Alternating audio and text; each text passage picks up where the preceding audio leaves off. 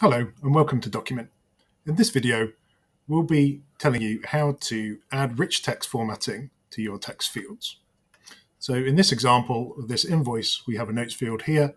Looks like there's some potentially additional formatting in here, but it's not coming out in the output. So let's go over to Airtable. This is our notes field. It's a rich text field, long text, rich text. And we expand that out and we can see there should be bullet points here, item 1, 2, 3. But we have it coming in like so.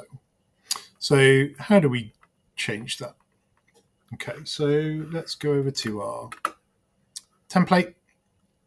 This is our notes field here. This is the one that we're going to be paying attention to today. And we need to go to our help documentation. We go to the functions section and we'll see all sorts of different functions and videos on all of these will be available. But in this particular case, we want to look for what's known as the Markdown. Airtable uses Markdown in its rich text fields, but what that basically means is that you can format letters and words to be bold or italic, or you can put bullet points or checkboxes or things like that. And we call this, there's a shortened version here, is MD. So if we hop down to MD, where are we?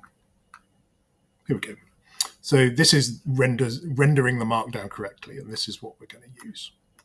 So essentially, we need to put a prefix in front of our variable here, and we'll go from one version of our text to a nicely formatted result.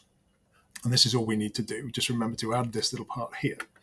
So if we go back to our notes, double click on our notes, inside the curly brackets, we just put $MD for Markdown, make sure we add the space and our normal variable. That should give us everything we need. So let's hop back over to our Airtable base and let's try that again. Give it a second. And there we are.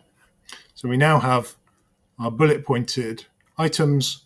This was our original version, and this is our new version with the Markdown accurately rendered. Okay, so I hope that was helpful. Thanks for watching. We'll see you in the next video.